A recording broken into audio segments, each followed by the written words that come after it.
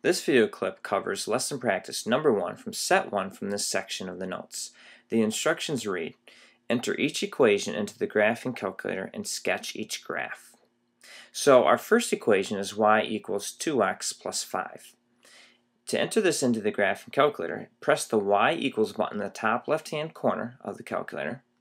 This brings up the y editor screen, and the y editor screen contains various lines in which we can enter in equations and then graph them.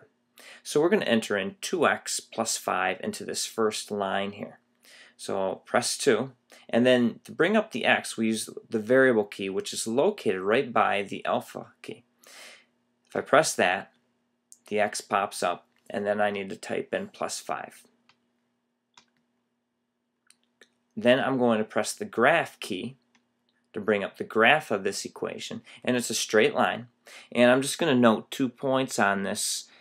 Our first being, it looks like it's negative 2.5, and then the other one is going to be the y-intercept, which is 5. So I'm going to graph those 2 points. We have negative 2.5, and then 5 for my y-intercept, and then I'm going to connect those with a straight line.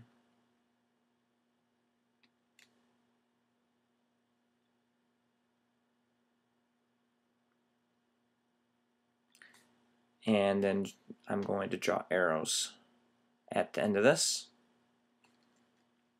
And finally label my axis y and x. And I have that first equation graphed. So let's go ahead and graph this second equation. And before I pull up the calculator, I'm just going to label the axis so I don't forget. Bring up my calculator. I'm going to hit the y equals button again.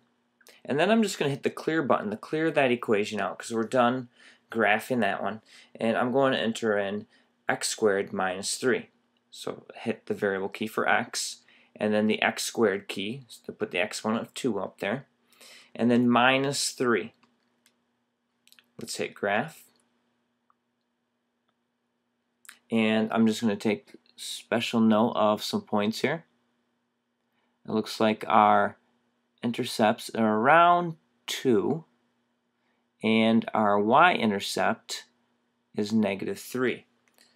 So I'm going to get the red pen here and go down to negative 3 here. Put my point in. And then the other points were around 2.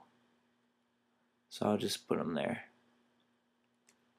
And then I'm going to carefully draw a parabola here through those points